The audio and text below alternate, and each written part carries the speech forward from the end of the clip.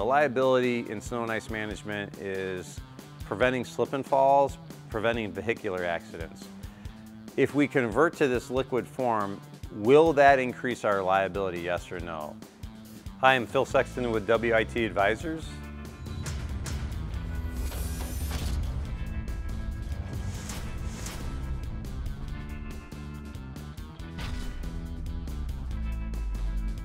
Okay, so now we're at the point where we've really got to start having a discussion about how are we going to inspire this change, or how are we going to, make this paradigm shift from business as usual, using solid salt, to thinking about transitioning to this liquids methodology. So first and foremost, who is it we're trying to convince that this is a no-brainer? And I think it first starts with us, like ourselves.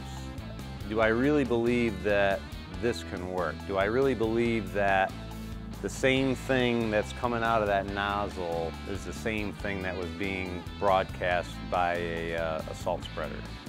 So that's number one. So number two is, who are we doing this for? And that's our customers.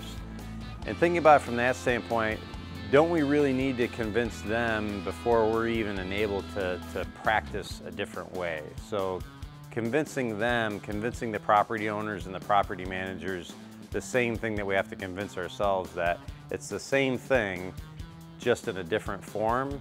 That's important to state clearly and simply.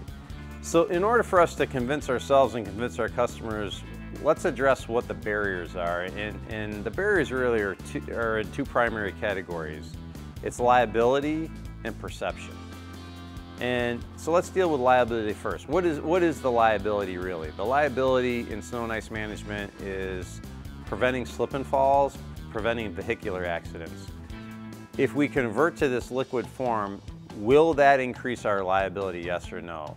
And the point blank answer that we've been able to ascertain from even the third-party research is, in many cases, properties that are utilizing a liquid methodology while preventing the bond, and again, that's the most important piece, is the liquid is the most efficient tool to prevent the bond.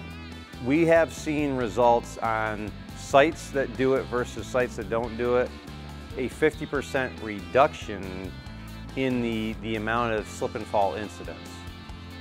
So that said, that may not even be enough to convince people though. So the other thing that we have to think about is perception. And perception in this case is seeing the salt is a perceived level of service expectation that most properties have at this day and age.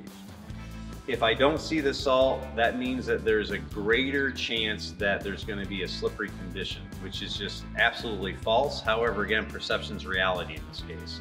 So we're going to need to address to the industry at large how we change that perception so that not seeing it doesn't necessarily mean that it's not working. There are a couple of ideas to think about. In a couple of cases, I've seen situations where tracking dye has been used. I don't always recommend that though, because that again can cause some other perceived issues as far as, is it going to stain? Is it dangerous?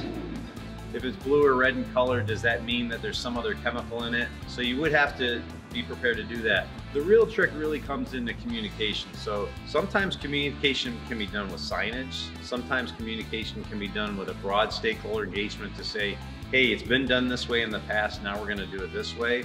Sometimes it's just plain old communication to say, understand that we're testing this new method and here's the results that we're expecting to achieve. We'll keep you up to date.